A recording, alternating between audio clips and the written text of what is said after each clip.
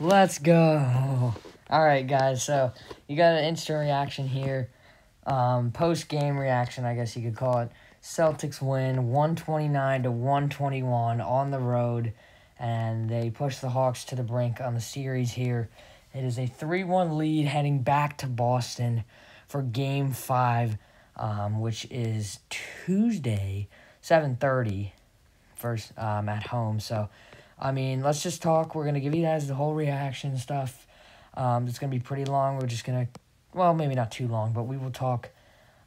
So, yeah, get the win, obviously, tonight.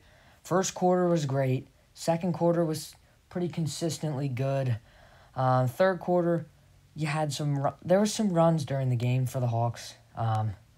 The Celtics, it felt like, had a 10-point lead literally all game. That's kind of what it felt like most of this game, and the Hawks were clawing back, and they would push it to we'd have like a 10-point lead.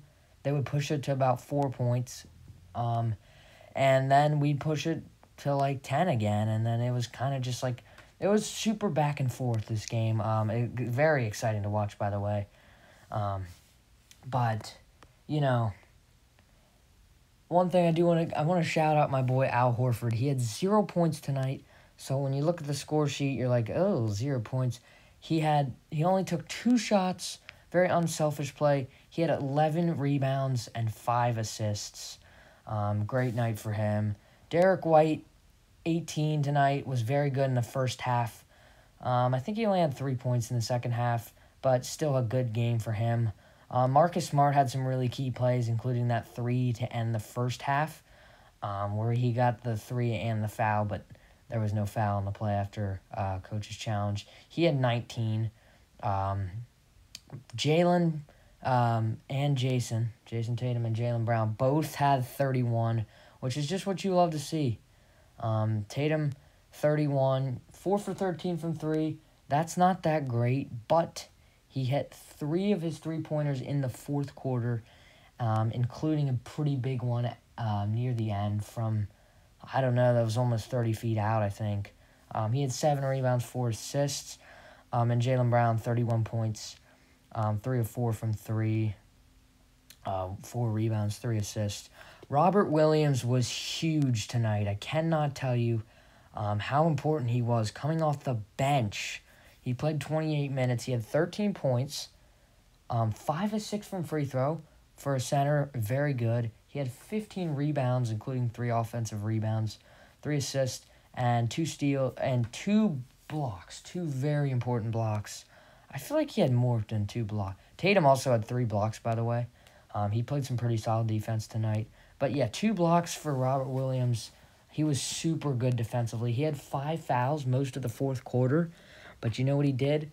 They kept him out there, and he just played very, very strong. He had a few, just quick layups.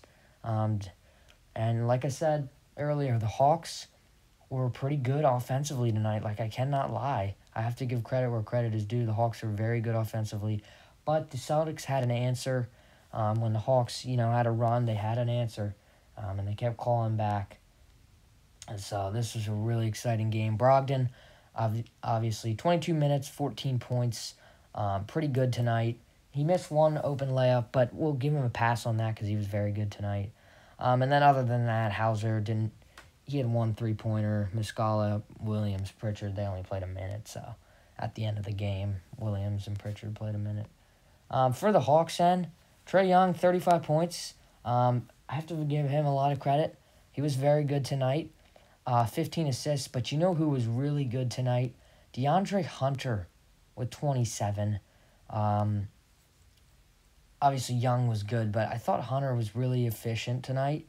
He only missed 6 shots, 27 points, 7 rebounds. But Trae Young with 15 assists. Wow. But one thing is the bench points. Celtics only used 3 guys off the bench, but they just had a little more scoring off the bench. Obviously, they have guys like Brogdon. Bogdanovich actually fouled out at the end of the game.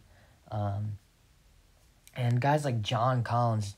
John Collins had a rough game, just 1 for 9 from the field. So, DeJounte Murray was pretty decent as well. But yeah, Great night tonight. Celtics shoot 51.7% from the field, 40% from three, 84% from the free throw line. 49 rebounds. They out-rebounded the Hawks, not in offensive rebounds, but in rebounds and total rebounds. I told you guys today in my game preview for Game 4, I said the key was to at least get close or out-rebound the Hawks. And, they did out-rebound them just barely, but they did. The turnovers, Celtics had more. 16 turnovers is a lot. But they, like I said, they played a super strong game. Defense wasn't amazing, but they had the blocks and the stops when they needed to. And the offense was terrific tonight. But that is going to do it for the video. So happy they won.